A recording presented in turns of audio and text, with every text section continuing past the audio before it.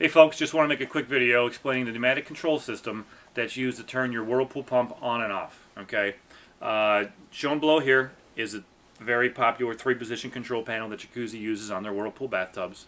Okay, in the middle is the air button. Okay, underneath that air button is this cup assembly, and inside the cup assembly is what's called the bellows. Okay, this little item right here is what's connected to the air tubing, which then gets connected to the back of the Whirlpool pump. Okay, these 3 items is called the pneumatic system, pneumatic control system. Okay, and anywhere in here, if you're pushing your button and your pump's not coming on, there could be an air leak anywhere in this system.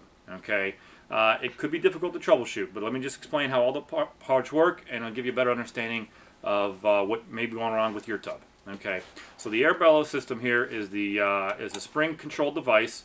When you push down on that button, you're controlling that air bellows, okay? And you're pushing a puff of air through this vinyl air tubing to the back of this pump. On the back of this pump is this component right here called an air switch. Okay, these guys are very easy to change. There's a lock nut on the back side. Once you take this top housing off, you can remove it from the lock nut here.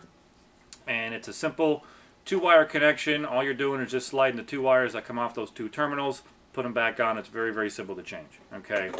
Anywhere in this system, if you're hitting your button, nothing's coming on, there could be an air leak. You could have a hole in your air tubing. The diaphragm could be shot here on the bellows, or the diaphragm could be shot here on the back of the air switch. Okay, a lot of people, since they can't figure out what exactly is wrong with their tub, they're just going to change all 3. Okay, all parts are on the website. The link is below. They're not very expensive. If one has gone bad, chances are the other one's going to be going bad not too far behind it. Okay. Again, it's all rubber engineering here, and these all can dry rot at any time. So if someone has a bad button, sometimes they just change it all. So that's a good advice to use there as well. Okay. Hope this video gave a good explanation of what goes on with your Whirlpool tub on your Jacuzzi tub. And any questions beyond this video, feel free to give us a call or shoot us an email.